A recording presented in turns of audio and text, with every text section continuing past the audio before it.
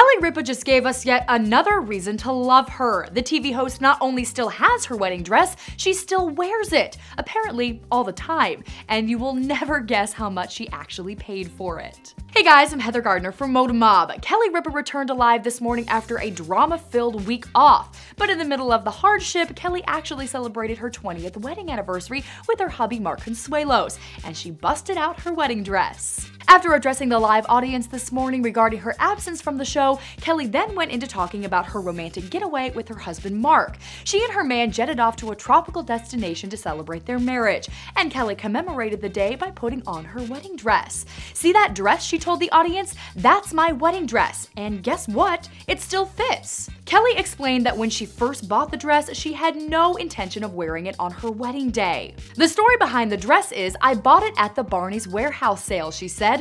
The dress is 25 years old. My marriage is 20 years old. I just bought it because it was really pretty and I wanted to buy something from the Barney's warehouse sale. I didn't make a lot of money. It was $199 on final clearance sale. Kelly bought the dress and later used it as her wedding dress. But guess what she uses the dress as now? I swear to you, I wear it constantly, she said. It's a beach cover-up now. It was the best $199 I ever spent in my life.